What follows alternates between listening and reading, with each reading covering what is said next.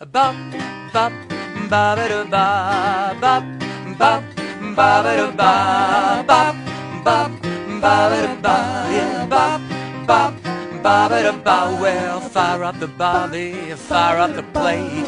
Get yourself along, you don't wanna be late. Go grab the missus, bring along your mate. Don't forget the esky, it's gonna be great. Yes, we are the BBQ Kings.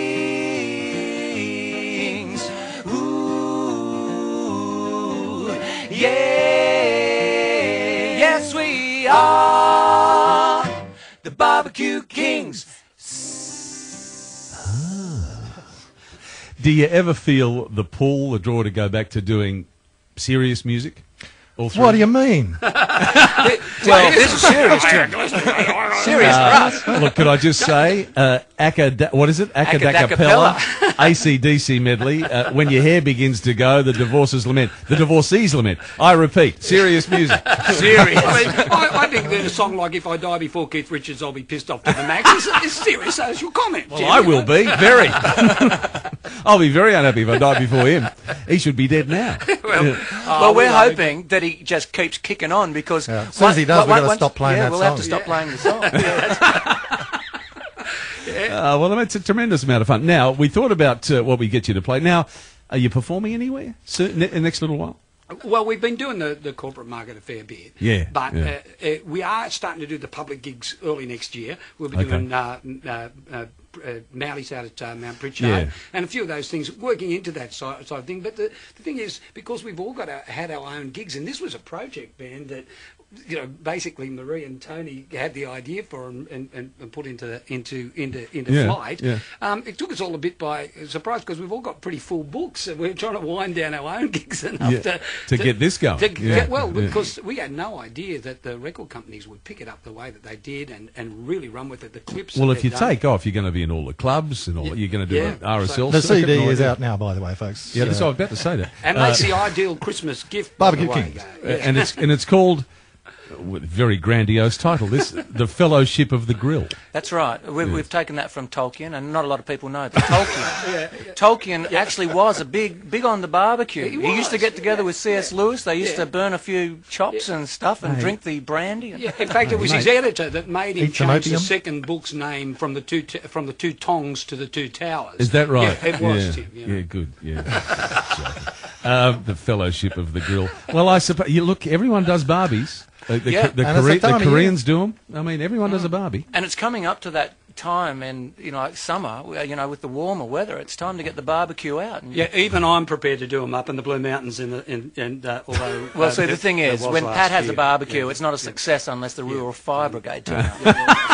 Okay, last year. That was last year. I tell you, I won't mention who it was, but a former golfing great. I went to a barbecue at his place. He almost set fire to his house. I mean, he's one of those serious barbecuers that turns everything up onto full and cremates things. Well, but you see, that is the beauty of the barbecue, and that's why we feel it's a men's space, because there is danger involved in the barbecue. Absolutely. We've all lost our eyebrows. Absolutely. Oh, yes. The hair on the back of the hands. And with Movember coming up, growing mows for men's health, we're going to have to be a bit careful with the barbecue thing. As Tony's often said... It set fire to your face. Yeah, if it's safe, though, mate, it's a stove. It's not a barbecue.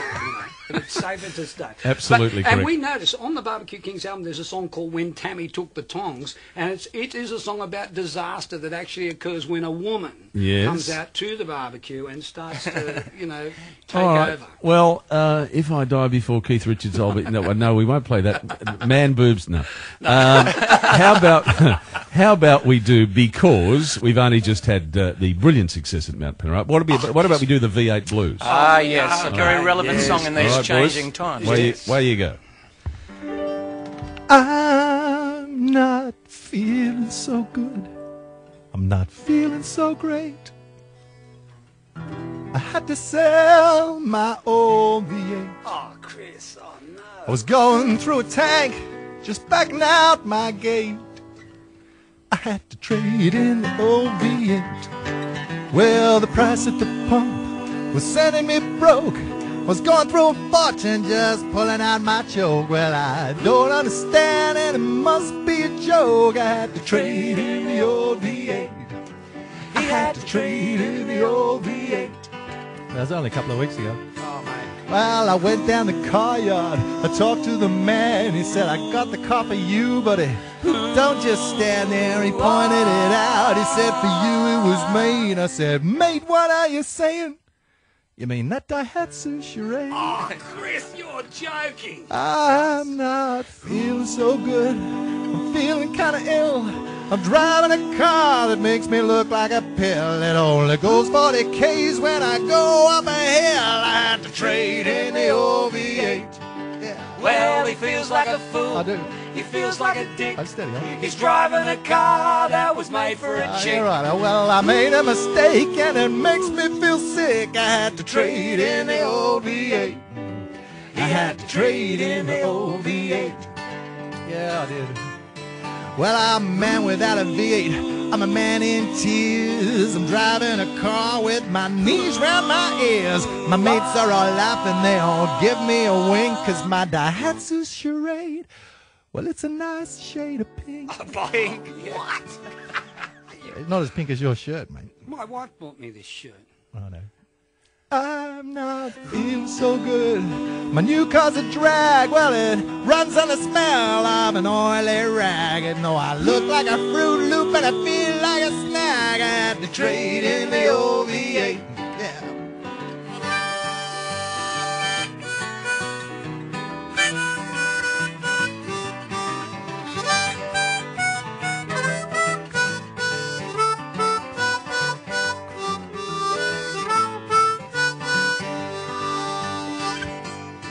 Well, I'm a man without a V8. I'm a man in tears. Yeah, I'm driving that car with my knees around my ears. What you don't realize, what you don't understand, it is the car that maketh the man. I'm not feeling so good, not feeling so great.